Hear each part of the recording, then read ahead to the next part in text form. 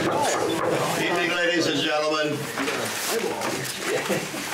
Tuesday, March 10th, 2015, Town Board meeting is called to order. First item on our agenda is the Pledge of Allegiance.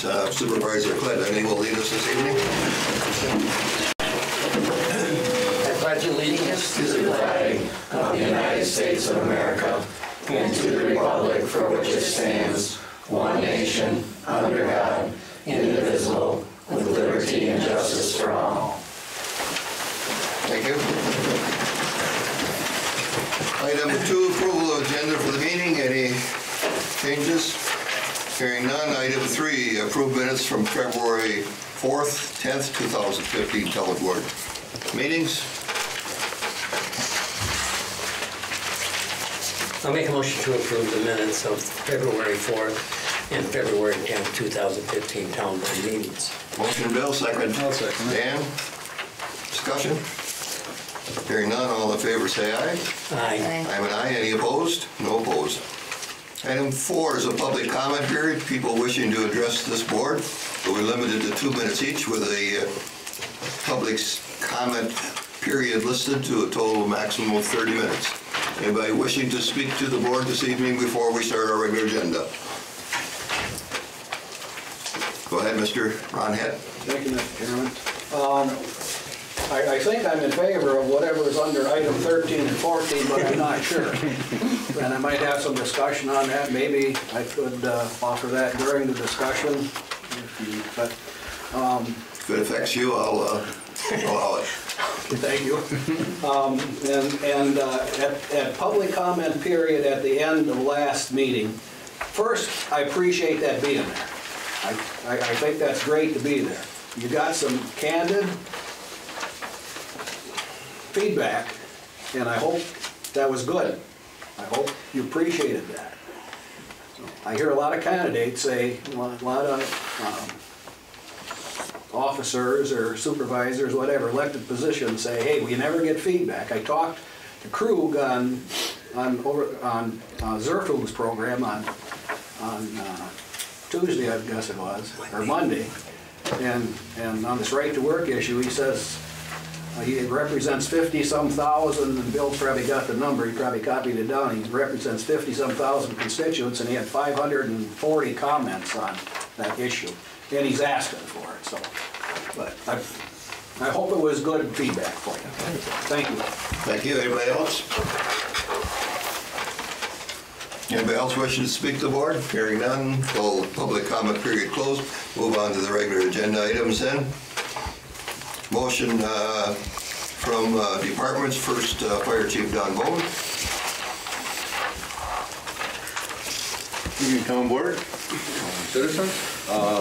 For last month, the fire department responded to 31 calls for service. Those 31 calls consisted of 20 EMS calls. We had 5 motor vehicle accidents. I don't know, everybody kept running into each other last month, but we did have a couple fairly serious accidents in the town and neighboring townships. So we did respond to those. We had 2 carbon monoxide calls. Those kind of run in streaks. Sometimes we get very seldom do we actually find carbon monoxide, but if your detector goes off, you know, we have a hard time tracking down where it's coming from, but we can tell you if it is in your home. So you just want to let people know that carbon monoxide detectors do have a shelf life. Typically, the cheaper they are when you buy them, the shorter the shelf life. You can expect 5 to 6 years out of the cheaper models. Some of them are 7, 8 years. There's sensors in them that do go bad. So I guess they're like everything else in life. They don't last forever. So if you're starting to have issues, they usually have directions on the back to tell you what the sequence of codes that are beeping are. But if you're in doubt, call us and we will come and make sure that you don't have an issue in your house. We did have 1 mutual aid call to do standby for the city of Wisconsin Rapids when they had a structure fire at an apartment complex that we were put on standby to cover all of their area if they had any other calls, which this time they did not. So, and then we had a false alarm down into the town of Saratoga in the Cush's coverage area that we got canceled on en route. And we had 2 mutual aid calls up to the village of Barron. Neither one of them were active fires, but they were called out to the same to determine what the needs were up there. Our training for the month, our EMS is doing some hazmat awareness training and stuff. They get called out. You never know for sure what you're going into. There are things, even in residential areas and stuff, that we need to be aware of so we don't walk into something and not be able to walk back out. So they're doing that and going over just some general protocols of the EMS with the United Service. On the fire side of things, we'll be doing our annual wildland forest fire training. Obviously this week is starting to let us know that we can see the ground again. The spring is typically the biggest forest fire area or session of the year when things are still dried out from all winter and aren't greened up. With that, the DNR is requiring as of this afternoon to get burning permits for doing burning. The snow cover is too sporadic that the winter rules are no longer in effect. So if you have something you need to burn, you have to follow the normal protocol of getting the burning permits and things like that, so you don't get visits from whether it be the fire department or the DNR. And public relations, we got a few things going on this month. We have blood drive. The Blood Center of Wisconsin has been doing blood drives here about every 8 weeks or so. It's on Tuesday the 17th. I believe that's St. Patty's Day. So from 8:30 to 12:30, if anybody's interested in donating blood, they're a good organization to donate it to. So stop by the fire station during that period. You can call and make appointments if it's easier to help you get in and out with your schedule. Or you can just walk in the door. They typically will fit you in. The Easter egg hunt is, it's just into next month, but I wanted to discuss it. We have our annual Easter egg hunt. We were trying to decide how long that's been hosted, and it was there long before me, so it's 31 years plus. So 1978. 1978 is when we started hosting the Easter egg hunt. It will be at Mid-State Tech again this year. Worked out a lot better last year. We moved it over there so we have better parking facilities for people, and hopefully all the snow's gone so we can hide the eggs in the woods a little bit for the children to find. So we'll be out soliciting donations for some of the candy and the prizes and stuff that are required for that. So, and we did make contact, and the Easter Bunny is lined up to be there. So. Other than that, I did attend a juvenile fire setters program training up in Marshfield last week. It was a program that had been active a bunch of years ago. It's a program that gets put into place when children have the tendency to play with matches, different stuff like that. And we try to get some intervention into their lives to stop them from getting into things that can get out of control and they can't take back. So we had a couple days of training. It's quite elaborate with the human services and stuff to get counselors and get the people necessary to help the youth of the area get back. So if we do have fires that are known to be set by children, or if the tendencies are out there, somebody starts being caught playing with the lighters and things like that, we try to step in and get them some education and training prior to it becoming an issue that can be devastating. Like I said, it sometimes starts out as lighting a little grass fire outside and turns into a bedroom fire. So we try to stay up on that. Hopefully we can get the program countywide up and running. So we'll have different areas, different fire departments that will have people that can mentor these children into not having things that can affect them for the rest of their lives. A lot of it even gets into something that law enforcement deals with a lot, is these bottle bombs and stuff that they make. They think it's kind of a joke, it's a prank. A lot of the stuff you see on YouTube, that it's it starts out as a prank and goofing around, but unfortunately the ATF doesn't always see it that way. And children can really harm their lives by being involved in these, what they perceive as harmless pranks, but they get involved with criminal activities charges because of the activities that they are considered explosive. So try to mentor some children to not have that pitfall happen in their life. So, and other than that, I covered the burning permits. So that's all. Any questions of the chief? I do. Where and how can they do the donations for the Easter egg hunt?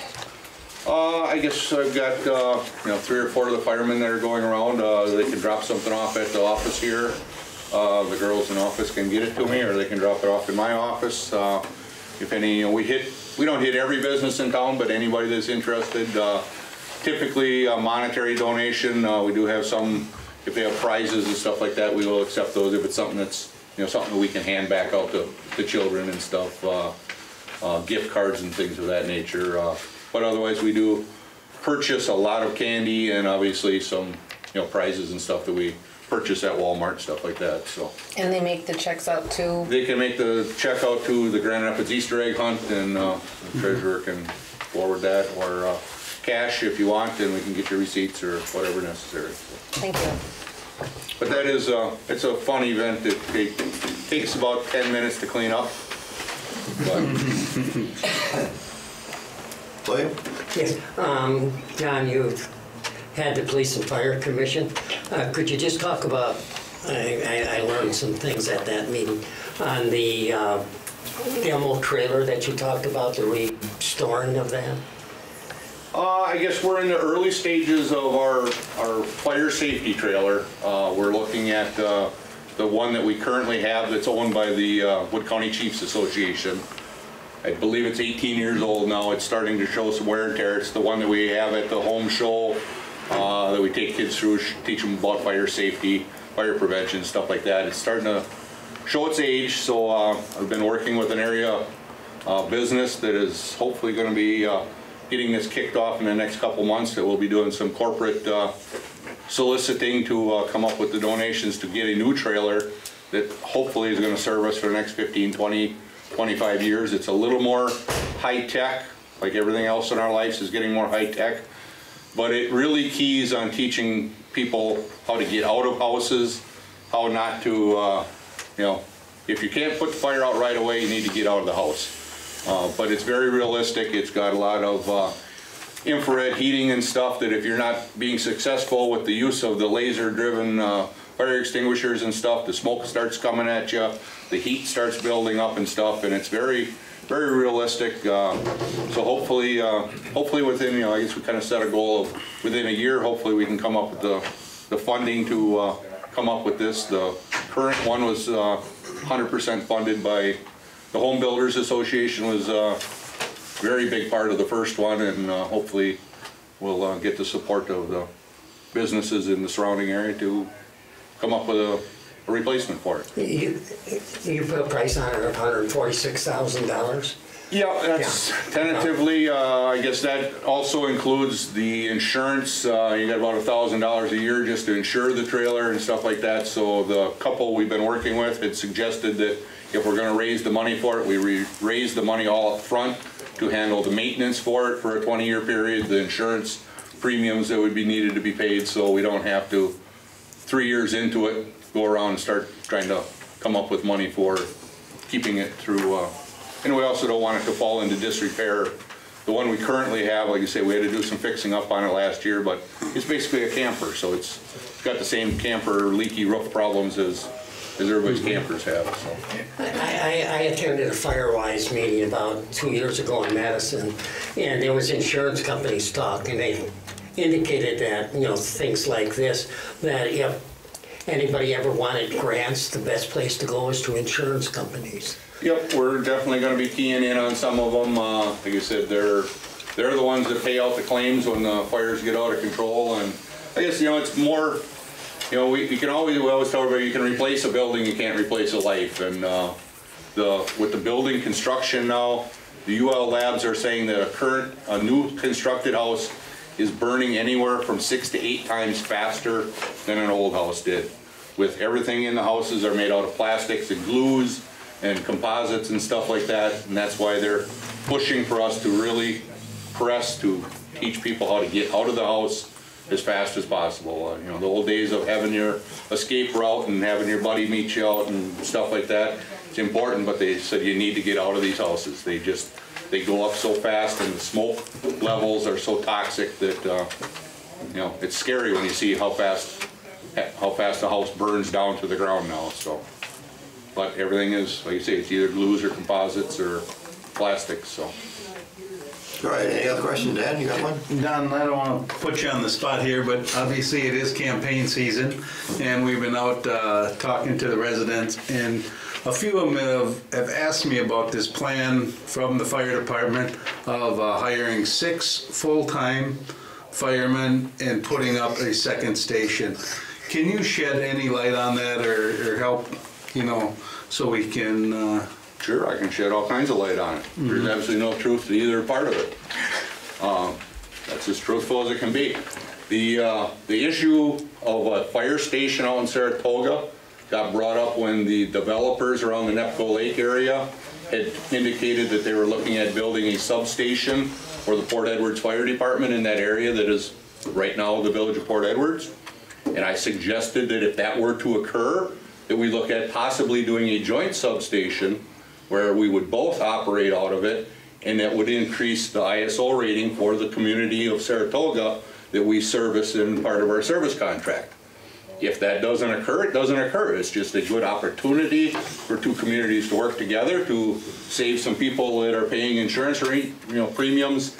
Anything beyond 5 miles of our station is considered unprotected according to your insurance companies, and it's an opportunity. The 5-mile mark is basically Town Line and 13. So anything farther out, they're paying some very high insurance rates. So it was an opportunity. Whether it ever happens, don't know. That was a suggestion. And as far as hiring 6 full-time people, there's a lot of communities in this state that are going to daytime, part-time, temporary positions because they don't have any volunteers during the daytime shifts. These are predominantly bigger, you know, cities that are on the outskirts of Milwaukee, Madison, Appleton, stuff like that. No matter where they're at, the volunteer departments struggle on daytime calls with getting staffing. Everybody works day shift. We don't have the nighttime or the shift workers that we used to have. Currently, I have 56 members on the fire department. 26 of them don't even live in our town. They live whether it's in the city of Rapids or Saratoga or the town of Grant. And, you know, we struggle with getting people active, and that's what a lot of municipalities are being forced to go to, is to have an assurance of having somebody on a day shift. They put a part-time people with no benefits that they have a staff on during the daytime when nobody else is around. In the evenings and weekends, typically, the volunteer service can come up with the staff that we need. So I said, someday in the future, would that have to occur? Maybe it will. Right now, we have a few people around. We can rely on mutual aid, but to assemble 25 people on a day shift, it's not going to happen with one department anymore. So like I said, there's a lot of planning of things that could occur in the future, but to put on full-time people has never been, you know, even discussed. And like I said, there's a lot of things that can occur long before municipalities are forced to go to full-time staff. Typically, that's the first step, is that they look at putting on part-time people. And unfortunately, that only, you know, covers you if you can find those people. And the other thing that was brought up is, I said, obviously, our department, our community isn't that busy. We have fire calls, we have stuff that occurs during the day. Typically, there in the southern Wood County area, there aren't a lot of multiple that we have a fire going at the same time, Rome has a fire at the same time, Nakusa has a car accident going on. So I said, yeah, would an idea of putting on a regional response crew that would cover the entire South Wood County be something that'd be feasible someday in the future, long before we end up going to a full-time department? I guess, you know, I'm trying to plan for the future of this community. If that makes me a bad chief, then I guess I'm a bad chief. But no, there has absolutely never been one discussion of going to a full-time staff of any. All right, any other questions of the chief? Mr. Head? At the Police and Fire Commission on the 3rd, you offered some ISO 6, ISO 8 savings for the town of Grand Rapids. I got that down here, but you probably got that memorized, I guess. Sure, the ISO system is what insurance companies base your homeowner's insurance on. The insurance industry is somewhat changing how they operate. They don't rely strictly on the ISO rating, which is a rating system for a fire department. They rely on it heavily in the commercial area. The personal property insurance stuff, a lot of stuff is getting factored in, such as your credit rating is a major thing that the insurance companies look at you when they determine what you're going to pay for your homeowner's insurance. But the ISO rating is still factored in there.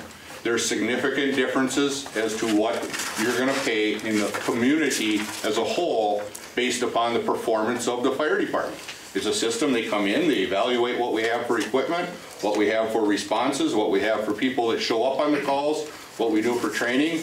It's a book about that thick that's in my office of the last time we did a test. And a 6 is what we're rated at right now, which is the lowest we can go without having a municipal water system, which I don't really envision us ever having a water system in Grand Rapids. So, like you said, there are some significant insurance rating savings by having a fire department that is willing to, that's able to perform at a certain level. If the community doesn't want us to stay at that level, they make that decision, and like I said, unfortunately, the insurance premiums will reflect that. And the scary part about the insurance rating is once the ISO rating goes up, it takes 5 years before you can retest to try to get it back down. Because you have to prove, you have to have a track record of how many people are responding, how many, your training, what your equipment and stuff is. So there's a lot that goes into it, and there was a lot of work that went into the planning many years ago to get our rating down to what it was. When I first started on the department, we were a 9, which is one step above unprotected in the insurance company's rating. So, we're as low as we can go. So this is what I had down here. Tell me if I'm wrong on this, but the lower the ISO rating, the better. Correct. We were an 8, we got to a 6. Correct. We got to a 6 by having an aerial truck. We got to a 6 by a combination of improvements on our backup engine, which is when we bought engine 3. We needed to have a backup engine that met current NFPA standards. So with that purchase, along with the aerial truck that was purchased in 2008, is what we purchased prior to doing the testing, because we needed to have the elevated master stream is what that truck provides for us. That's the thing that got enough points to get the rating from a 7 to a 6. We made it by, I think it was 6 points that we had extra to spare. So it was just one of the components necessary to get that rating down to a 6. Okay, and you already said that the ISO of a 6 is the lowest we can go without a municipal water system. Correct. And you also said that the difference between an ISO rating 8 and an ISO rating of 6 is $748,000 in annual savings to Grand Rapids and insurance premiums. That is what the data from the ISO that we received on a community valued at the value of the town of Grand Rapids, which is roughly $500 million. That is what the significant, what the savings that the insurance companies say that everybody, every municipal, every business owner, every property owner, when you combine that all together, what the difference in savings on insurance premiums is annually. All right, one more question. Shirley? Yeah, I contacted my insurance company, and they're saying that they don't go so much by that ISO number anymore. But they do more so now is how far you are from a fire department, and what they do is pretty much they take an average, or they look at like how many floods are in the area.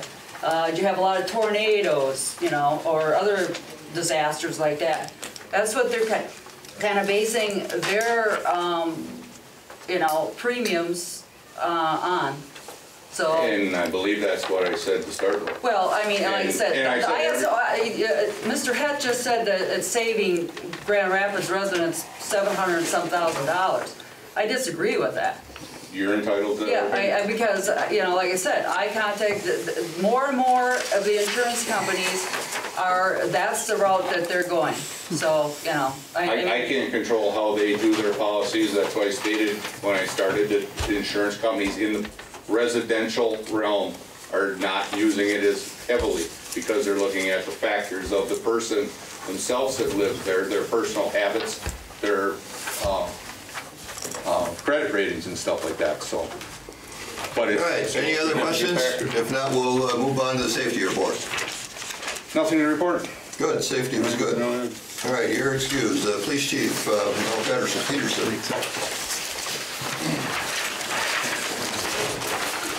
Good evening, everyone. Town Board.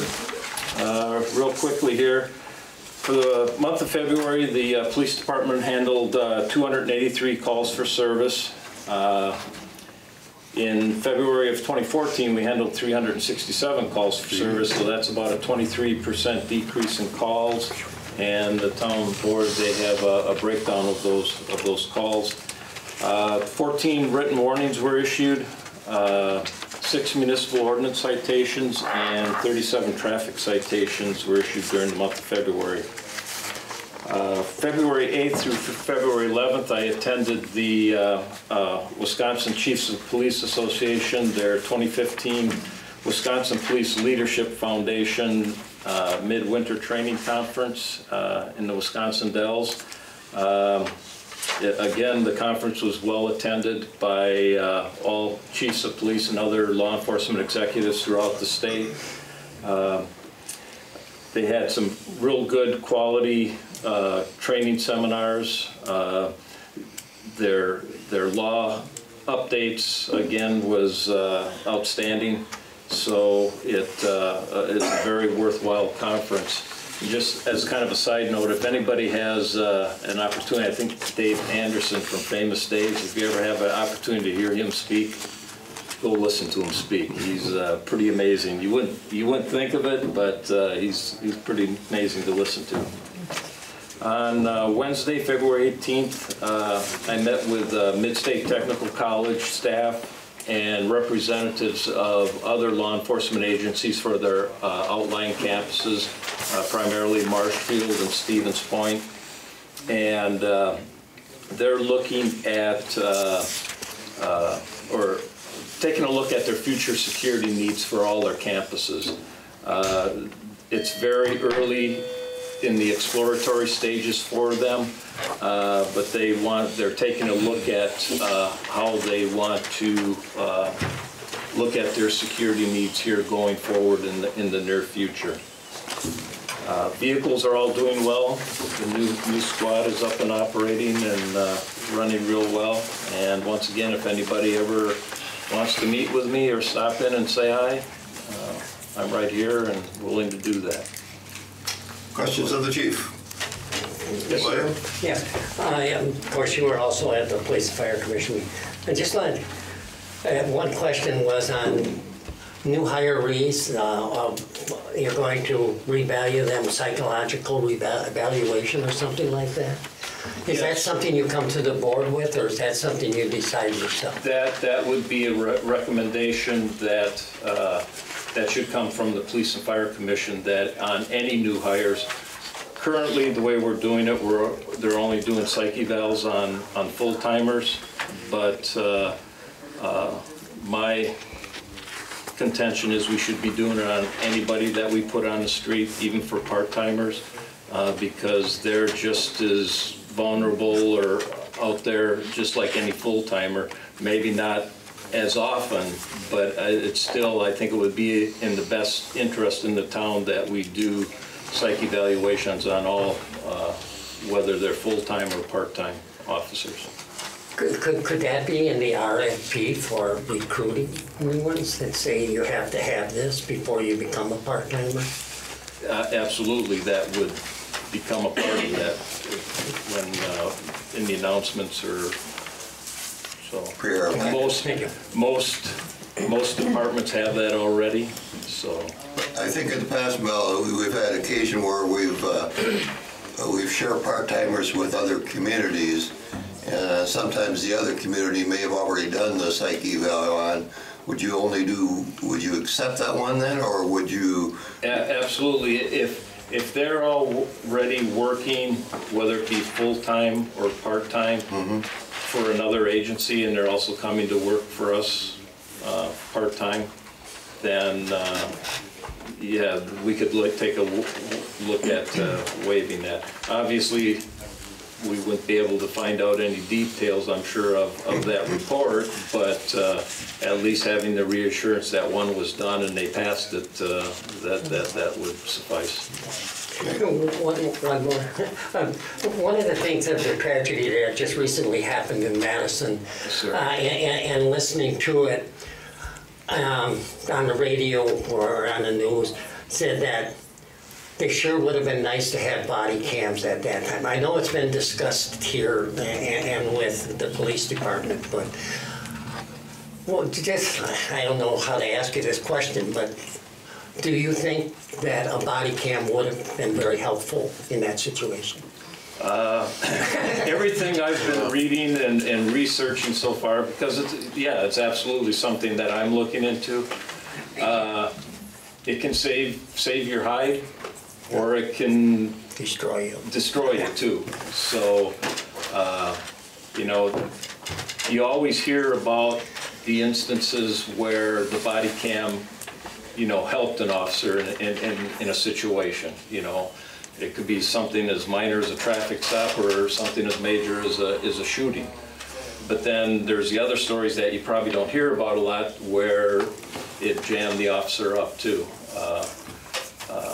I think initially I was a little reluctant, but I think since everything, just in the last year and how many months since I've been here, I think I'm turned around on that. So it's something I'm looking at and hope to pursue going forward at some point. Okay, any other questions?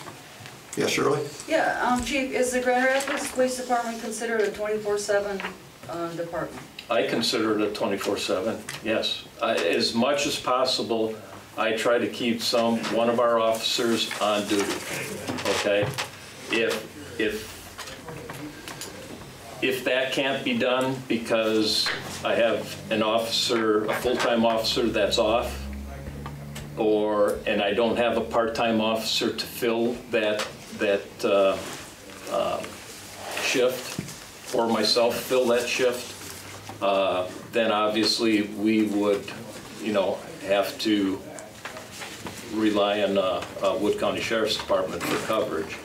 I don't think so far this year we've had any open shifts.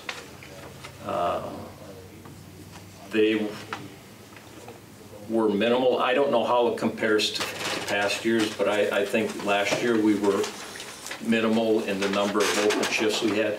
And sometimes it even may be for a short period, maybe a couple hours, when we couldn't fill it, find somebody to come in for just a couple hours at the end of a shift or maybe the beginning of the shift. But from my aspect, yes, I consider us a 24/7 because with full-time staff, we have full-time officers that are assigned to shift, excluding vacation time, comp time, sick leave, things like that. All right, any other questions? Thank you, Chief. You may sit. We're going to have a short presentation from the Heart of Wisconsin Community Leadership, which is proposing a project that goes through some of the area of Grand Rapids, although the property that they're looking at is actually within the city of Wisconsin Rapids. Not correct. One of each. All right, so we'll give you about 20 minutes. Short less? All right. It's too nice outside, so we want to get done with the outside. I've been in an office all day. So. But no, actually, this is all in the town. So it's city-owned. City-owned, but within the town. We'll get into that. So anyhow, I just go through some quick introductions. This is a project team. It's a project team. The Heart of Wisconsin has a community leadership program. And what the program entails, 8 sessions, once a month, where we've gone through local, educational, tours at Mid-State, Mead School, local businesses, government offices. We're doing a community tour of, they haven't quite told us where next year, or next month. Been in the jail? We have been in the jail. Eat the lovely jail food. But basically the program, and it's been going on for, 15 plus years or so, 20 years, is a way to get community members involved and familiar with kind of the ins and outs of the community, so to speak. Who's leaders and that sort of thing, and then also to then basically, hopefully, spur new community leaders to come forward. So anyhow, enough about that. The big part of the program, though, is there is a project that we are developing, and it's part of the course. And there's been like the Winter Sports Fest that has been held down at Whitterfield. That was one of the projects that came out of it. Probably heard about the bridge lighting. That was another project that came out of this. The canoe kayak launch down by across the street from like the movie theater down that way. That was another one of these projects. There's a lot of projects that you probably see around that you didn't even realize were part of this. So anyhow, our group, just to introduce myself, Justin Connor, all familiar to you guys, your Plan Commission Chair, Keller Knight Snowmobile Club Vice President, worked for Wood County. I don't need to go any further with all that stuff. I'm Leanna Olson, and I live on the other side of town towards Vesper, and I work at Verso. I've had 26 years in forestry there, so this has definitely been an eye-opener, knowing and learning so much about the city. Tara O'Connor, I live in Grand Rapids, and I currently work at Wood Trust. And I'm Paula Berger, and I live in Grand Rapids, and I've grown up here. I think I saw Nat Reinke come in. I'm Paula Pfeiffer. I used to live right by you when I was growing up. And I actually was working for New Page up until Verso took over, and so now I'm trying to figure out what to do with the rest of my life. If anyone needs somebody. Yeah. I don't know if she can be a building inspector. Anyway, so it's a part of this, the leadership program is to develop a community project. And again, these have spread the spectrum, but the idea is it's something that goes on and benefits the community. One big thing to me and to all of us now is the recreation, and so when we were thinking about different project ideas, when I threw this one out there, it really struck home. So our proposal, project proposal, is a connector trail that would link Callender, Grand Rapids, Lake Wazeecha to the trail system of Wisconsin Rapids, and that's why we call it the Wazeecha Rapids Connector Trail. And the idea being that the trail will travel along a segment about 3.5 miles long that is currently only used in the wintertime, the snowmobile trail. But it's an entire corridor. It used to be an old railroad back in the day, long before I don't even lost whatever that was. But it's an abandoned railroad right-of-way that is entirely owned by the city of Wisconsin Rapids. So it's just an asset in the community that I think is really has a lot of potential, and that's what we're looking to get out of it. I guess a little story about, I live just on 64th Street south of Whitrock, and when we moved out here, been about 7 years or so now, riding the kids around the park and that sort of thing. When they got older, we tried to go into Wisconsin Rapids to go to, now we go to a Raptors game or ice cream or whatever.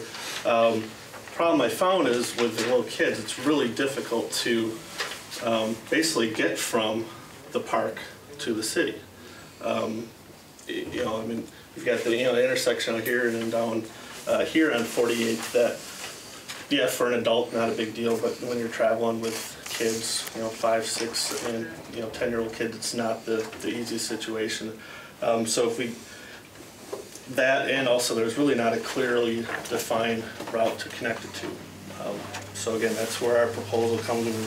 We'd get kids and everything off the street and onto a trail, be a safer connection. If anyone wants to chime in, William? I think it's just gonna help a lot too with bicyclists and walkers with these intersections, with this trail connecting. It's gonna be a lot safer for everyone. And we've had interest from like the Lincoln High School, the cross-country team. They can run that trail then instead of having to run on all the busy roads, so it'd be a much safer route for them. Like the BMX club has talked about, they have a lot of people that come in for their national tournament and stay at Lake Wazeecha, so it would be a great inlet for them, you know, safe route in. Yeah, so right now, I mean, we're not asking the town for anything. It's mostly informational. We're really in the beginning stages of things. I kind of, you know, joke of, you know, we just talk to people and nobody has said we're you know, idiots for bringing this idea up. So we'll keep moving forward with it and see where we get.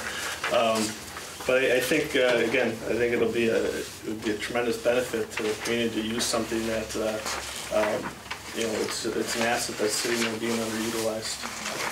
And probably our timeline would be, right now we're working more with the city to come up with formal agreements to proceed with our project.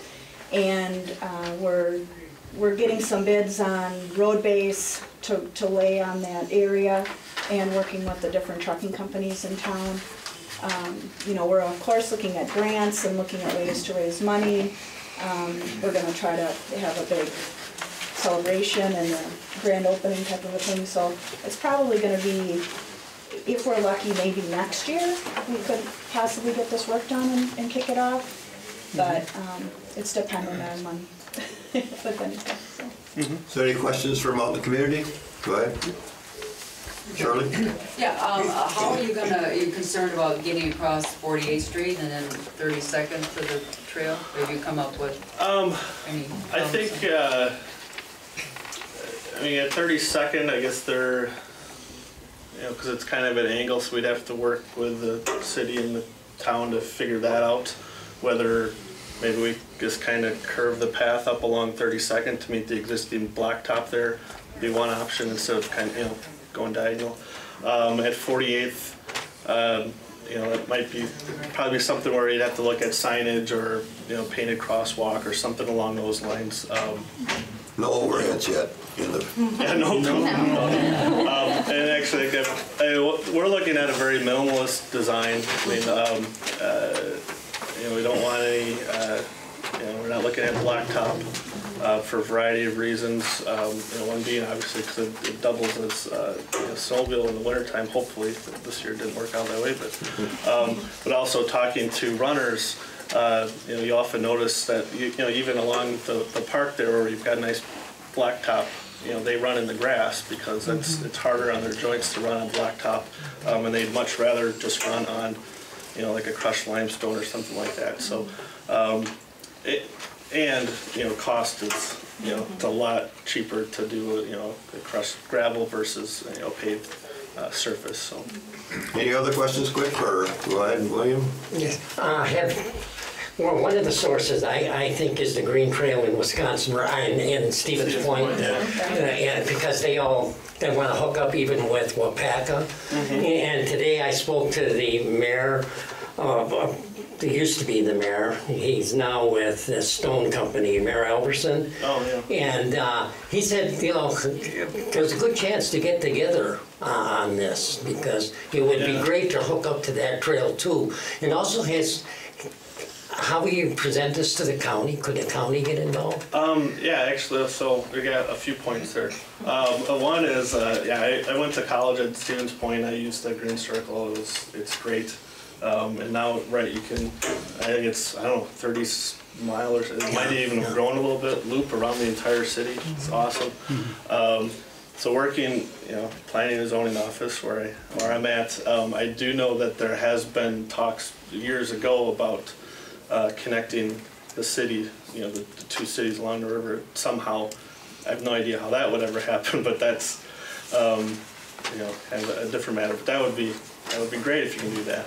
I guess speaking on this, as far as connecting it, a few people actually know that that trail. I mean, when you go over by the mall, by the railroad there, that trail there goes all the way down to Nakusa.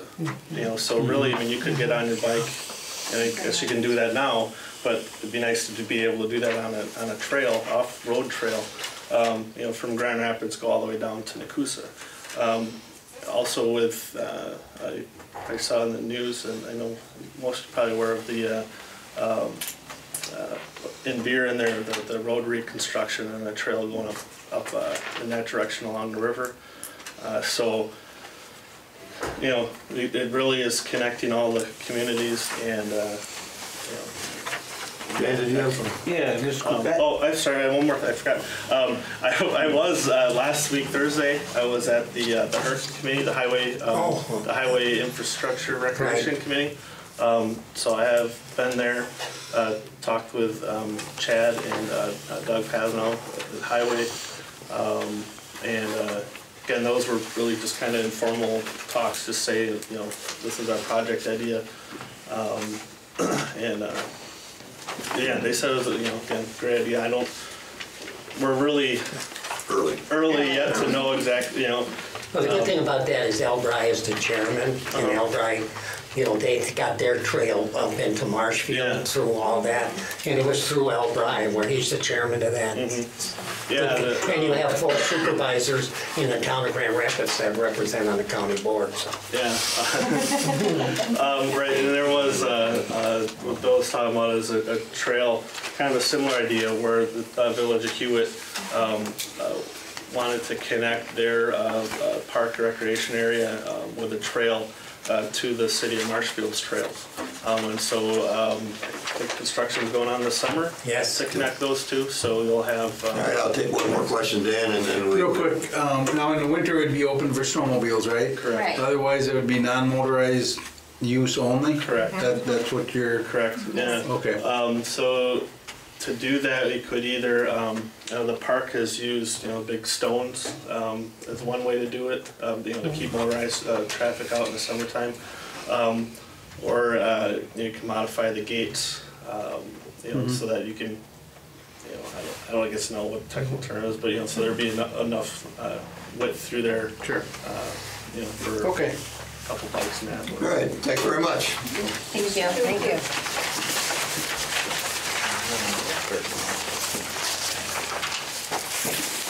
Item 7 is approval of member changes in the fire department. We have 2 new officers that are moving. Mike Andre and Doug Dynan. I move that we approve those. I'll second that. Motion already, second Dan. Any discussion? No. So this isn't an increase in officers, this is just replacing some officers?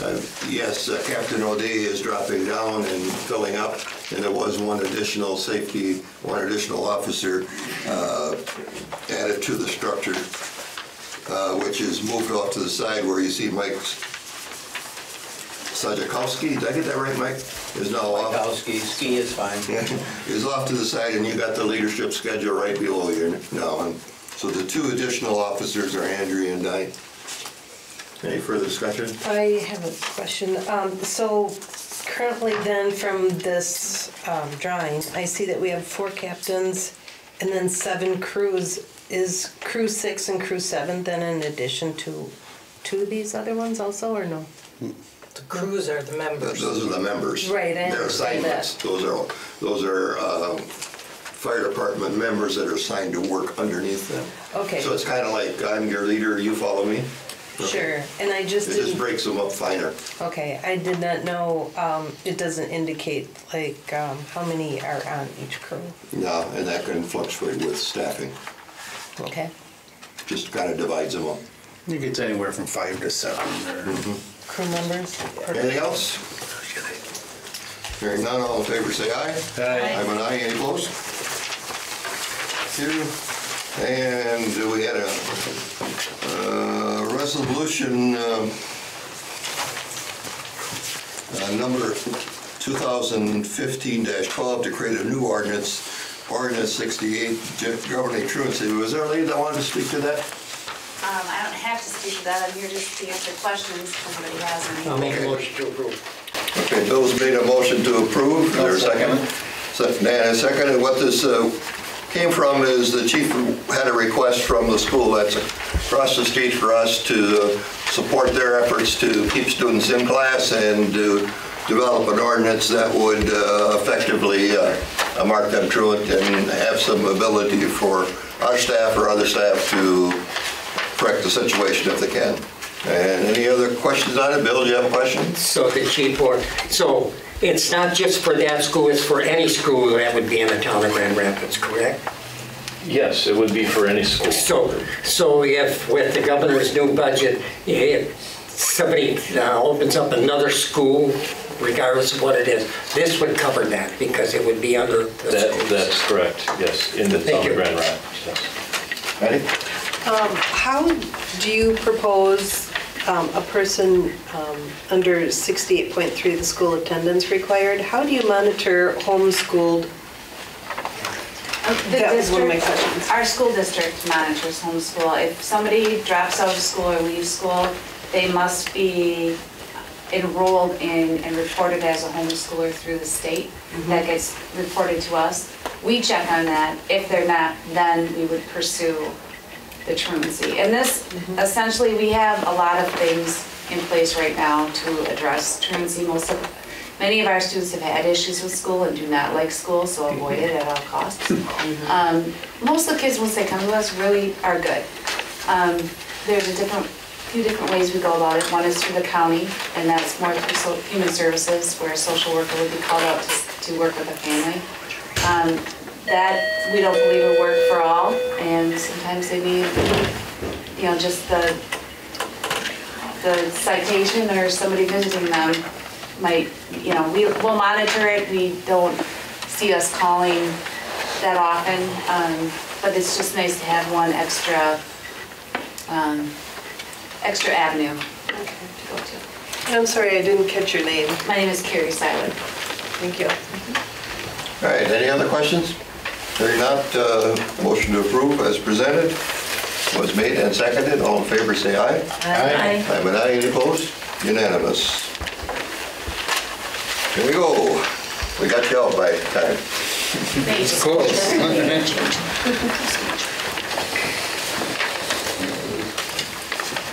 All right, item 9 is approval of resolution 2015-13.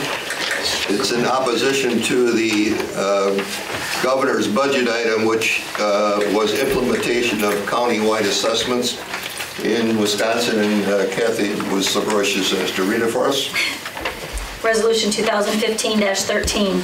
Whereas the Department of Revenue proposes to change from municipal assessment to county assessment that requires 100% assessment of every property every year, and whereas this proposal will cause an unfathomable waste of taxpayer dollars through extraordinary cost increases, and whereas citizens will only be able to access a few Board of Review proceedings throughout an entire county, which significantly decreases the ability of local knowledge to create accuracy in the assessment process. And whereas towns, cities, and villages are no longer in control of their own costs because the county will just send them a bill. And whereas the proposal is an unprecedented intrusion into local government by requiring the state to suggest a salary range for their assessment director and work with the county to set a county budget and number of employees. And whereas the Department of Revenue has cited assessor problems as part of their rationale, but has never revoked an assessor license despite having the authority. And whereas over the last 5 years, the Department of Revenue has already required additional work and detailed information from assessors to improve the process. And whereas this proposal kills private sector jobs and grows public sector jobs. And whereas the Department of Revenue cites that Wisconsin is one of few states that has municipal assessment, but forgets to note the strong leadership of Wisconsin citizens, our state's dedication to local input, and the simple lack of town government in many states. Now therefore be it resolved that the town of Grand Rapids, Wood County does hereby oppose the implementation of county assessment in Wisconsin and asks for the proposal to be removed from the budget. Be it further resolved that towns are and have always been willing to work with the state of Wisconsin, fellow local government groups, and other stakeholders to continually improve the assessment process. Now, obviously, I didn't write that, of course. Resolution was from the Wisconsin Towns Association at their recommendation. We also heard from the Wisconsin's Assessing Association group. They are opposed to it. And Bill was on in the legislative and judicial committee meeting last week. You're proposing an ordinance, or this week I should say, proposing an ordinance that the county voted against it, and also Wisconsin Counties Association has voted against it. Now, why all the excitement? In simple terms, that it's been noted that an average assessing cost is $31.92, I believe, in a community in Minnesota. Our own assessing costs right now for 4,152 properties is $3.90 each. So from $31 to $3.90 would be difference. Now, if this goes through, what would happen is the county would take over the assessment. They could charge us only 95% of what our last year's bill was. So our $16,000 assessment bill would be, the county could only charge us that. The county's costs would go extremely high because of the imputation and the study from the Minnesota. And what would end up doing at some point in time, the county would have to put that additional cost onto the county taxes. So while Grand Rapids would be saving, the county would not. And who is the county? It's we. So that's, and Jason, do you have any discussion on that? The $3 is, that's not obviously 100%. That's at 90%? That's just a maintenance contract. Right? That's a maintenance contract, yes. When was the last, this is just, I guess, my curiosity too, so, because I've 2006, if you're asking. Yeah, and when was the last, how much was that for, I wasn't here yet.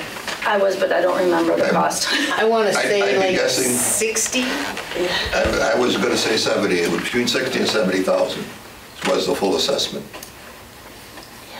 So, but we've been, our assessor group that we've been working with has been able to keep ours up because he updates all the, obviously, sales records and makes the necessary changes.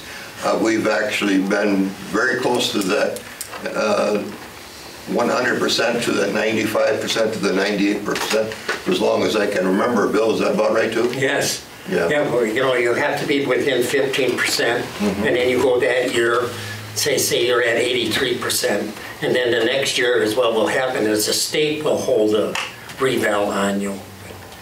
I was assessor myself, and I tell you what, you don't want to lose control.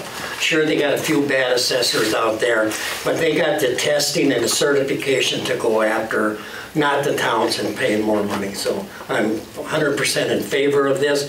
And talking to some county and some county officials, they think this might be good for counties. It's more revenue for counties, and I say baloney. Let's keep it local. Any other discussion here? Not all in favor of the resolution? I'll make a motion to approve resolution 2015-13. Thank you. And I will second it. And motion by Kathy, second by Patty. Now, any other discussion on the board level? Yes. Go ahead, Patty. There was a spelling error. Okay, thank you. We'll get it corrected on the final. Thank you. All in favor of the motion signify by saying aye. Aye. I'm an aye. Any opposed? Motion carries unanimous. Thank you.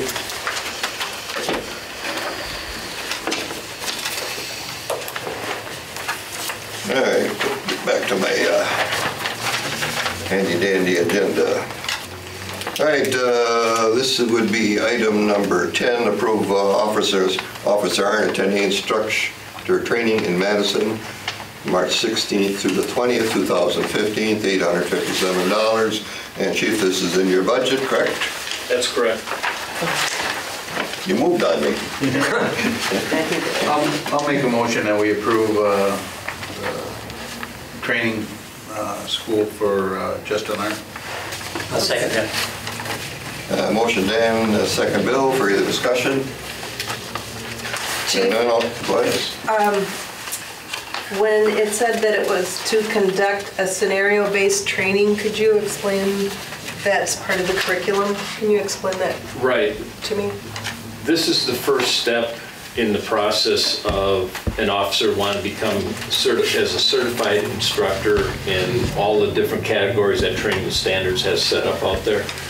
And basically what this does, it's kind of the basic, and what you're talking about there, it allows him to, as an instructor, set up scenarios for whatever training he's conducting or whatever training he's certified in.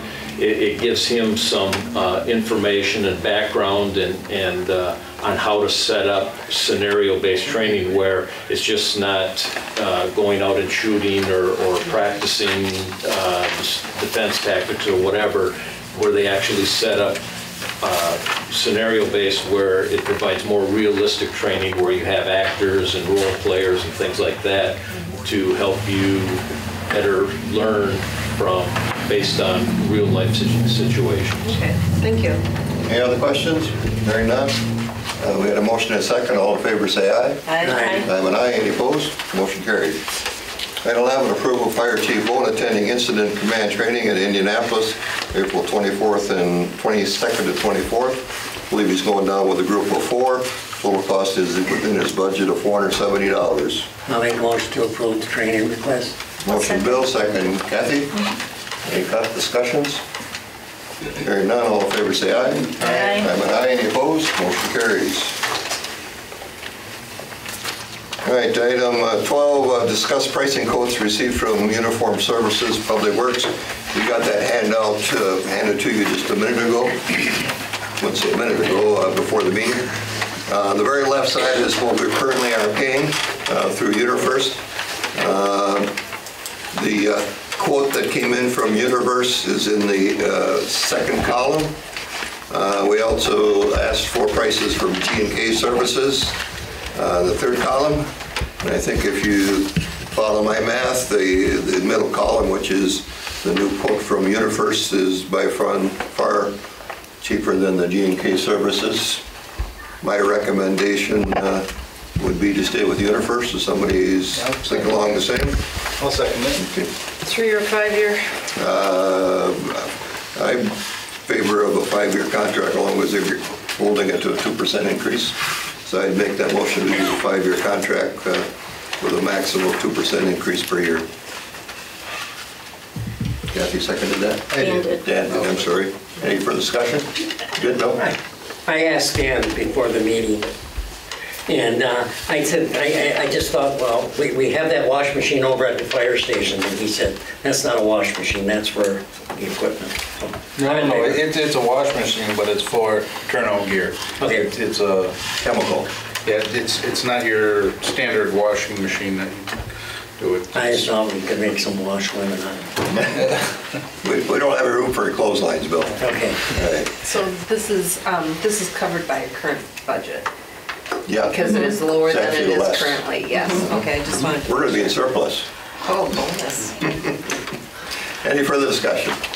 Hearing none, all in favor say aye. Aye. I'm an aye. Any opposed? No opposed. Item 13, discuss possible 2015 road projects. I had the crew spend some time. We looked at the state maps or road data that we have to put on, plus inspections, and I know we haven't had much chance for anybody to probably look at these based upon the road still being covered. But roads we're looking at for the 2000 would be Auburn Avenue And the cul-de-sac, that would be off of 32nd Street. It's about 640 feet. 50th Street South is, which is to the northeast of here. That's a gravel road, that's 635 foot long. 56th Street, which is in the same area, it's 1,020 foot long. We may add an additional 290 foot, because that would be right from, I believe that's Strodom. What's that last road over? Strudman to the end, and I'm not sure if we would have that. We could have more discussion later. Cherrywood Court is in the subdivision where Plantation Court is, and Plantation Court is the cul-de-sac that we purchased, or actually was given to us by Larry Koopman, and then we've graded it, got it ready for possible work this year. Cherrywood Court is in that same subdivision, and we own that cul-de-sac. We'd like to do those two cul-de-sacs. Cherrywood, we did have some discussion with some of the owners about not removing all the trees. Rick and I reviewed today, and possibly we'd be fine with moving 7 of the trees, and maybe there'd be a few trees that could stay in the center, but we could probably address that later. Then the 6th project would be Brandwood Drive, Rosemary Circle, and Abbey Lane. Brandwood Drive is the main road in, that's 1,086 feet. Rosemary Circle is a 655-foot circle in a cul-de-sac. Abbey Lane is a 1,240-foot section. And we wanted to review Brandwood, which is the main road in, whether we do it at 3 inches versus 2. Project number 7 would be Blueberry Lane. 2 options there. One would be to pulverize and fine grade, and that's 1,440 feet. Option 2 would be to scratch and wedge coat and then pave it over with that. So those would be the 5 projects that I would like to, or not 5, but the projects that we'd like to have on the table. If the board wishes to look at these, all I would really like tonight for is to get approval to go ahead with Plantation and Cherrywood, because we got a lot of work to do there first. And if you wanted to review these projects and have them at the April meeting, that'd be fine. But if you're okay with them, we'll go ahead. We have pricing ready from the county. It will fit within our budget. We have not received the quotes from American Asphalt yet, but typically they're higher, but these would fit in our budget for this year. So whatever your board members' wishes are. So with the Cherrywood Court,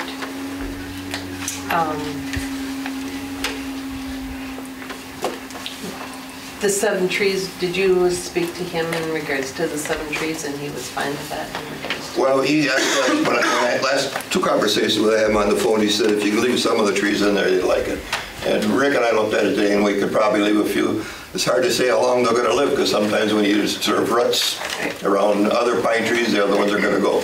These are at full growth already. They're at full harvest time, and these trees already. They're not likely to live much longer without a few more years, and they're going to get the mite bite and be dead anyway. So, but we could go ahead, Bill. I like to see their request in writing, you know, that this is what they want. I mean, we own both of them, and this is what we want. You know, they can say, oh, we really didn't want them. Why? And, you know, I'd like to look at all of these. Right, that's why I'm asking you to, if you want to look at all of them, I'd like to go ahead on getting going on the 2 projects. Is this going to take the place of a road ride? We can take a road ride anytime. But well, I think we should. I think we should take a road ride and look at these and talk about them. The problem we had on road rides is it's pretty tough for us to get 6 people in a vehicle, and we all here. I would suggest to you that I would take 1 or 2 at a time, or Rick will take 1 or 2 at a time and go out and look at these roads and do that way. That way you can have a much better conversation than talking through the back, because I know sitting in the back of vehicles over the years when we went on these, it was pretty tough to understand what the front seat was talking about.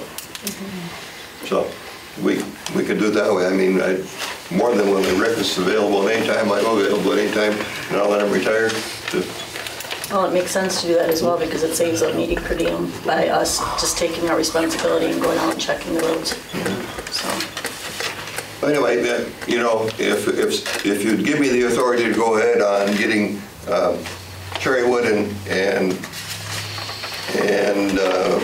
Plantation going, I could meet with, there's actually only one person that's called me on the Cherrywood. And, you know, I can have conversation again if he's okay. We can just go ahead on and get it prepped because we really would like to cut the trees out there before too much longer. Is Plantation the court the other gentleman that was at the...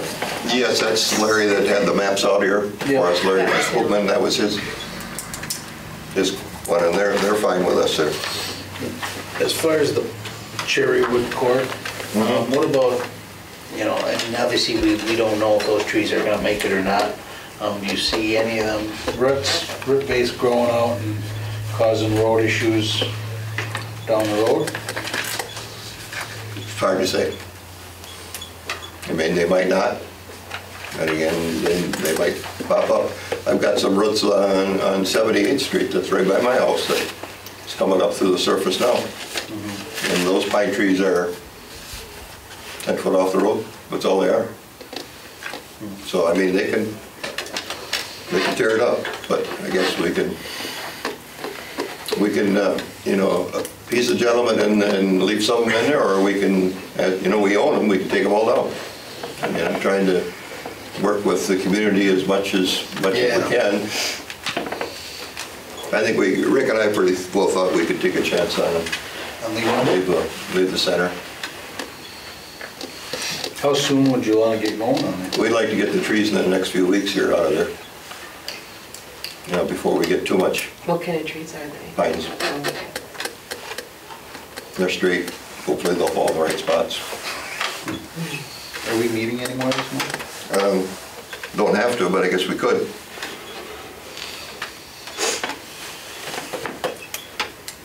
So, what's your wishes? I have no concern about you starting what work needs to be done within the cul-de-sacs of those two cul-de-sacs and then holding over the approval of the entire project till April so that we can each have an opportunity to go and look more closely at each. Yeah, I would agree with that. I would, like I said, without looking at that Cherrywood Court myself, as far as your recommendation about leaving some of those trees, I guess we're at 2, if you guys think that that's okay. Was that a motion, Kathy? I will make that a motion. And a second by Dan? Okay. Any further discussion? Hearing none, all in favor say aye. Aye. I'm an aye. Any opposed? No.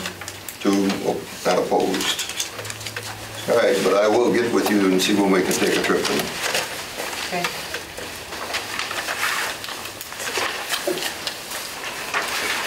All right, on the next page, where's it on the back of one of these? We are required, in order to request any what's called TRIP funds, which is partial state funding for any road projects, to have a 5-year repair plan. So this is a repair plan that we put out. It does not mean they have to be done in any order, or it does not mean that any of these have to be done. It just means that in order to request any funding for any project, we have to have a 5-year plan in writing. Last year's plan was the last roads that we did, so that stopped the 5-year plan. That was done. So the 2016 proposed project would be Lake Avenue from 42nd Street all the way to 23rd Street, which we would mill 1.5 inches or 2 inches of surface off of it and re-blacktop it from then on. It's about $200,000 worth of project.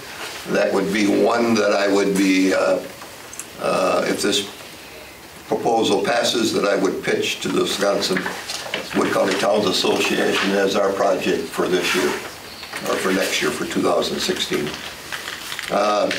2017, 64th Street from Wood Avenue to the railroad tracks, pulverize and relay.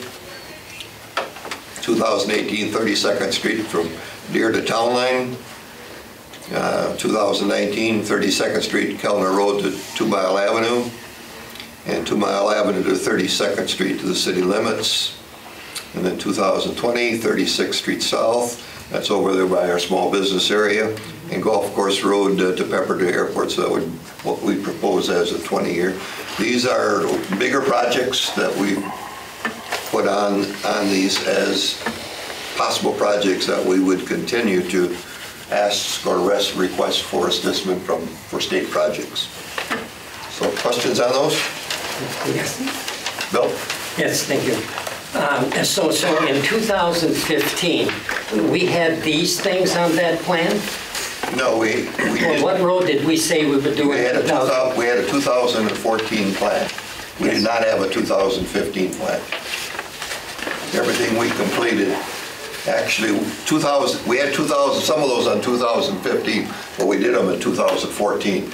So all our 2015 on the plan was done by 2014. I believe Town Line was listed as the 2015. And that was the only one. Yeah. Yeah.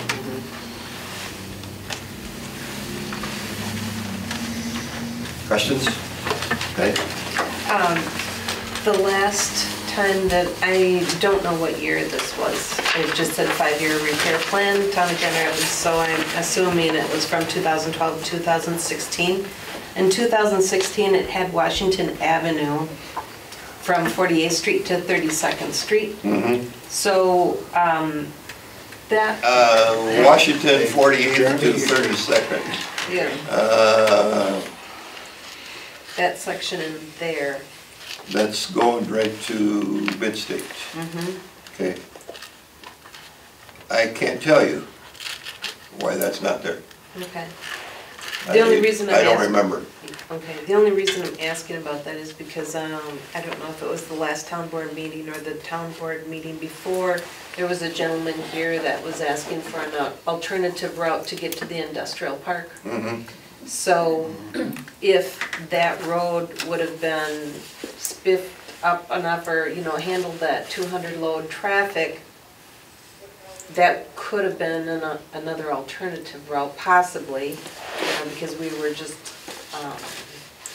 worried about the road conditions of that, so. Yeah, this one was patched up by the city when they put their sewer service through there. Right. I mean, it's still not in what I'd call class 10. It's probably 7 or 8, but it still could be looked at again, and maybe we can revisit that again yet. And we could revisit it yet again for this year's too, and we'll see what the cost comes into. And the roads that are on this 5-year repair plan,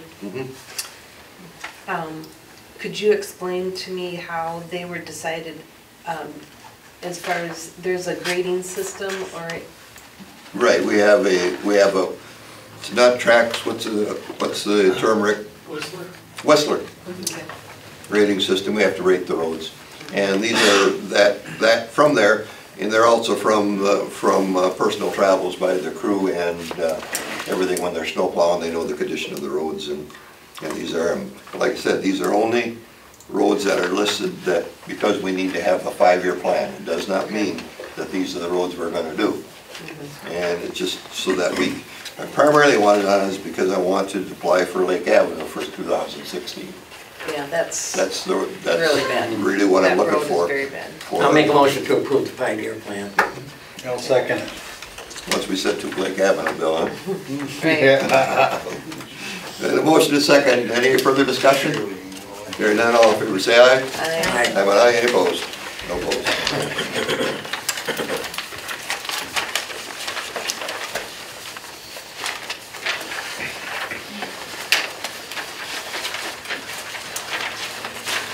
February disbursement vouchers, any discussion? Spent too much? Too little? Heat bill should be down as well. Right. Item 16, operator license, we have one for a 1 year for Jesse Lincoln East at the store, and we have one denial. Is there a motion to approve that? I'll make a motion to approve it.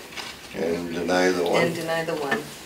I'll second it. Motion Patty, second Dan, discussion? Hearing none, all in favor say aye. Aye. Aye. Any opposed? Monthly reports, Public Works.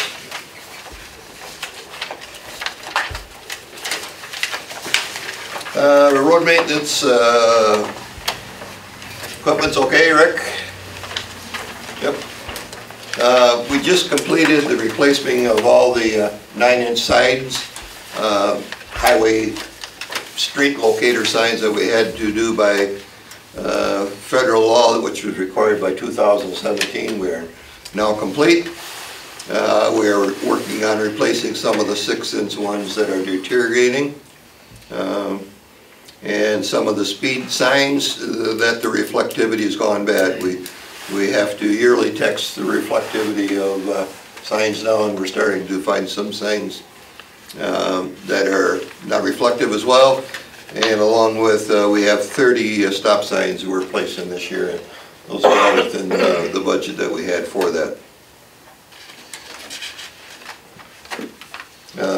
Anything else on questions on road maintenance, Public Works?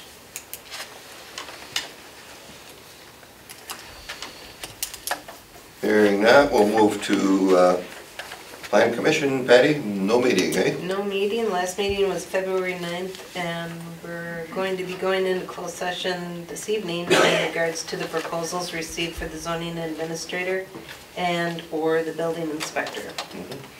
Public Safety? No meeting. No meeting. Wood County Towns Association, Bill and I were both there. We had a pretty good meeting there with legislators, a lot of discussion about the countywide assessment and gas taxes, believe it or not. That's an odd item again, Bill, right? Yes, and also there was the other thing was the countywide assessment. And then Peter Manley handed out some handouts that I don't know if I have. I probably have enough for each one. One of the biggest things they talked about, if you remember, was mailboxes. Yeah, mailboxes and street signs. I guess they showed us a video that Bill and I probably seen probably more times than we care to, about the unsafe mailboxes where people put very solid mailboxes. And if a car hits that, it's pretty much a disaster for the car rather than just knocking the mailbox down. So we're always on the lookout if anybody sees these atrocious monster sign mailboxes, especially with a plow blade or something attached to it. You know, certainly those are things they want to see off the roads. And county roads, they claim they're policing themselves. I probably have spotted a few that I've reported to them too to take a look at, because it's pretty more hazardous on the higher the speed, obviously, the higher the hazard of hitting the mailbox. Anything else on there, was there, Bill? No, one of the other things was on the mailboxes, you know, people with anything more than 4x4. Yeah. You know, you're really putting road crews in danger. You're really putting other automobiles in danger. And you could be part of a lawsuit on that. I know you can sue anybody you want. Then one other thing was brought up, and you did say you would have it on it, was the Wisconsin Towns Association Capital Day, which is the 24th. I got that down here, but there's some conflicts there. Oh, okay. Was that April 24th or March 24th? March 24th. Okay. Did I say April? No, you said it right, but there's some conflicts that some of us have. Airport Commission? Oh, Airport Commission. That's you? Yes. Remember, Bill? Airport over here, yes. We talked about lot lease. Now we went to, when you lease a lot, now it's going to be 10 cents per square foot, which has raised some of them. Some of them, whenever there comes up for a lease lot application, it's going to be raised, and that lasts for 5 years or any year of the contract. We also increased, we took a lease with Todd Demerman, who is going to be building a hangar on that area. and the tenants, and we took for occupancy of that. Just, he hasn't applied to the town of Grand Rapids yet, but he's working on it. The lease on 22nd Street LLC, that's another lease that we approved. GIS mapping, we're kind of hoping that that's going to be held over, but we're waiting for the county. I'll add that once the snow melts, we'll be doing the LiDAR, so it's the elevation data, and new 6-inch photography. And what's good about that, you can tell even, I guess, how high a tree is, how high maybe a telephone pole or a highline pole is. Get it good? We'll see. We'll see. It'll give us our height variations around there. And also we went over our hail damage assessment, and that's going, we had some hail damage to it and what we're going to be using that money for. FBO contract is up in April, and we have extended that for 6 months. We want some things our FBO person should be doing, and we're working on a new contract for him. The windbreak planting, we have 2 people that bid on it. Is what we want to do is put in low growing trees and shrubbery along First Street, and of course along 2 Mile in that area. And I believe one of the estimates was as high as $50,000, and another one was shorter and cheaper for $7,000. So we're going over that. No, not for shorter trees, but for a shorter distance. Oh. So. And how much was that one? It's a $7,000. But it was different trees. We're going to talk about that again. The airport vouchers, of course, were approved, and I have with me, if somebody wants to see, the airplanes were down again this month from last year, mostly because of the weather. Bill 22 LLC, who is that? What is that? I have it right here, and I don't know. When I come to that, I should have not said. That's somebody that rents a hangar for us, and over there. I just never heard of that company. Yeah. I tried to Google them, I couldn't find them either. Oh, wow. I have information on it. I have the whole lease and their address, so I'll show you that after the meeting. Okay, thank you. Sure. All right, you done or you got more? That's it. Okay, public buildings, Patty, we haven't met, have we? No, we haven't met, but we did have a leak starting up there. You can see the ceiling tiles stained, so Rick's gonna contact a contractor, roof repairman tomorrow, and have them come out and take a look at it. But from what they can tell, up on the roof, where we have a rubber type of roof, that the seam where they overlap seems to be where the issue is happening. That's only, what, 5 years old maybe? I believe it was replaced. 10? When you're, is it 10 already? 2000. 2010. Oh, 2010. Yeah, so just 5 years old. Hopefully there's some warranty. Economical development. We did not meet. All right.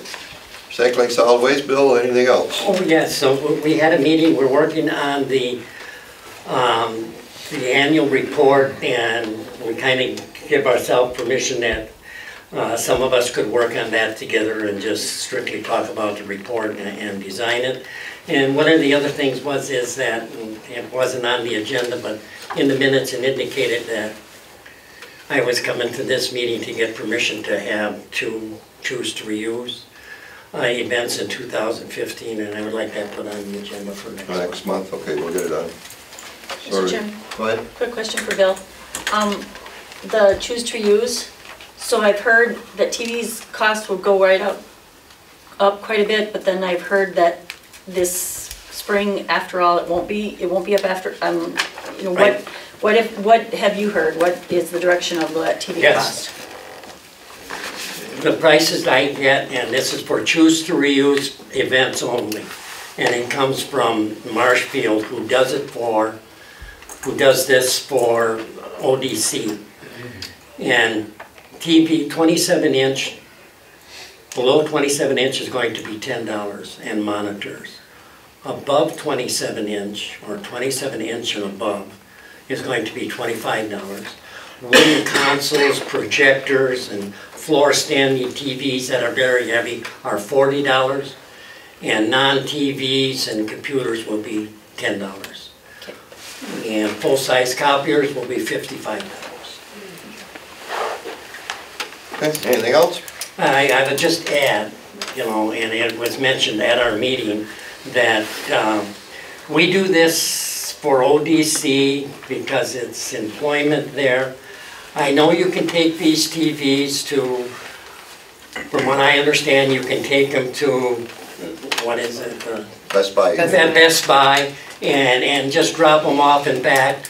I haven't got that permission from them. And you go in store and they'll give you some money toward another TV or 20% off or something on it.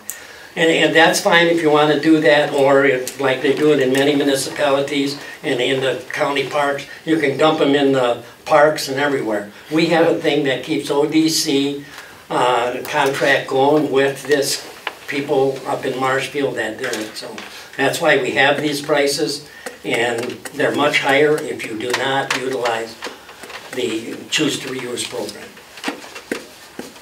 Legislative Committee, we'll be meeting a couple days from now, working on a ordinance that would manage events within the town that would utilize any of the town roads, highways I should say, that's the term we're supposed to use.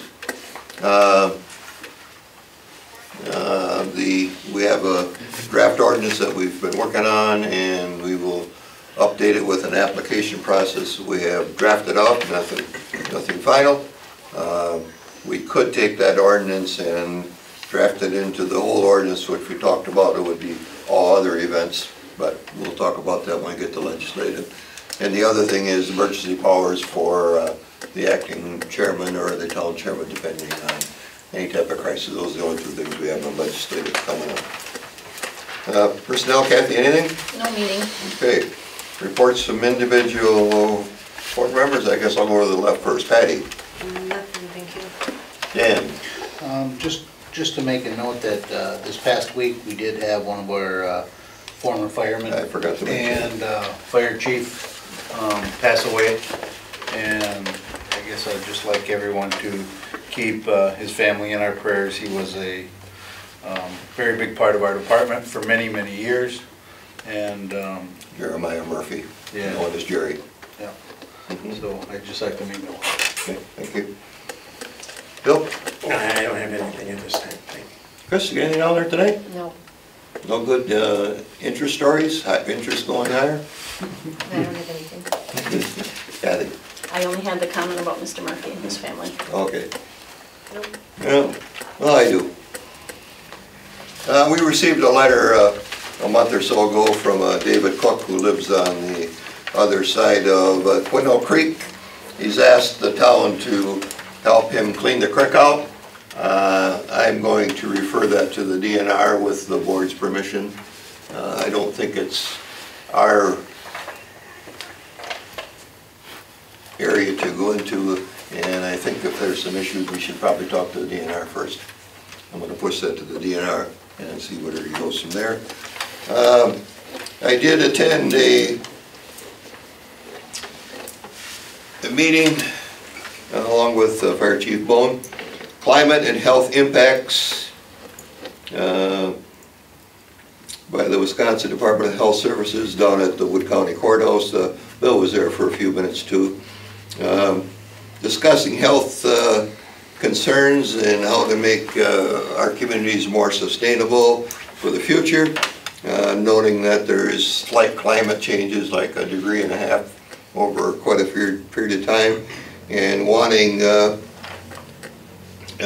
various political and community associations such as police, fire, the town chairmans, and other interested parties to get together and try to decide how to put together some kind of program that assists the emergency government and telling people how to get prepared, I guess. Long and short of it, was about 3 hours of a lot of talk, and I think the answers that we all came up with were probably all answers that emergency government already had. So I guess we're referring it to them to see where it goes from there. Let's see. March 24th, that's Capital Days, Bill, and if anybody wants to go, you may go. However, I'm sure there's probably 3 members on this board that'll probably be staying in town, because that's also the River Cities Community Access Studio. I don't want to call it it's not a debate, it's a forum. At 6 o'clock we will be participating along with hopefully the rest of the candidates that are running for town board also. Well, if anybody's planning on going and wants registration sent in, they need to get me the registration forms. Because actually March 3rd was the final day. Yeah, he did. I think they extended it to the 15th now. Yep. But we do have a vehicle that they could take too if they want to go in it. So. But you still need to register down there. I've been in contact with all the legislation numerous times, and just recently again with Scott Krug. There's some issues going on with the EPA wanting to do some more regulation on outdoor wood boilers, and Adams County is looking at some issues of how to manage it. I did provide to him the 2010, I believe it was, study, that 2011 wood smoke study test that we had done here that was performed by an association, so he has that full 62-page report. And he said he didn't get it all read yet, but other than that, I don't have anything else. Let me move to the next agenda item. Bill's already spoke to the one he wants. Item 20, again, public input. People wishing to speak to the board and for one more time for a couple of minutes each. Limited a total of 16 minutes. Anybody else wish to speak tonight? On ahead. On your road trips, I don't know how you go about doing it, but I suggested before that, and I don't know how many of these are surfaced and how many of them aren't, but at least on the surface ones, the blacktop roads, if you catch them when it's like after a rain and it's starting to dry off, and then walk the road, then you can see every crack in that thing. The water stays in the crack. It's a darker color. I'll speak for Blueberry Lane. There's all kinds of spots. I mean, you drive down the road, it don't look too bad, but you get out and you walk down the road and there's all kinds of spots that are broken up in pieces like that, and they're all over the place. And Arnie, I was busy writing, and I didn't hear what your proposal was for that. It was a... we have 2 ways, and we haven't decided which way. One would be to totally grind it up and pulverize it and overlay it, then do a new layer over it. And the second one is called the scratch coat, where they come in with a coat, and we just do about a 3/4 of an inch or less scratch coat, which kind of fills the dips of the valley. Yeah. We did that on this end of Grove Avenue from probably about 68th or 70th. Yeah, about 60. No, even farther up in that was. Farther up, from about 70th this way on Grove. That was what we call a fill and scratch. So if you want to look at that sometime, and that was done 3, 4, 5 years ago now. That's one we did like that. So that's would be up in the air as to which way the board goes on. And the scratch coat is, I'm guessing, might be the more economical alternative. And where I'm coming from is I'd like to be proactive on these things rather than reactive. If we would have done that 5 years ago or a few years before that, it might have been even cheaper yet. You know. Yeah, unfortunately, we I know it. You know we have total about $300,000 a year to doing roads, and there's a lot of roads in the town. We have 90 miles of paved roads. Yeah, and I'm just, you know, I'm just not talking about Blueberry Lane. I'm talking about the township. I'm just. All right. Any other comments from there? Hearing none, we'll move into item 21. Grand Rapids Town Board is going to move into closed session. Pursuant to Wisconsin State Statute 19.8, Spring 1, C, consider employment compensation data on any public employee over which the governing body has jurisdiction or exercises responsibility. Discuss proposals received for a zoning administrator and or building inspector position. And who's going to make that motion? Make that motion. Patty. Motion by Dan. Roll call with Kathy. Aye. Arnie. Aye. Patty. Aye. Dan. Aye. Bill. Aye.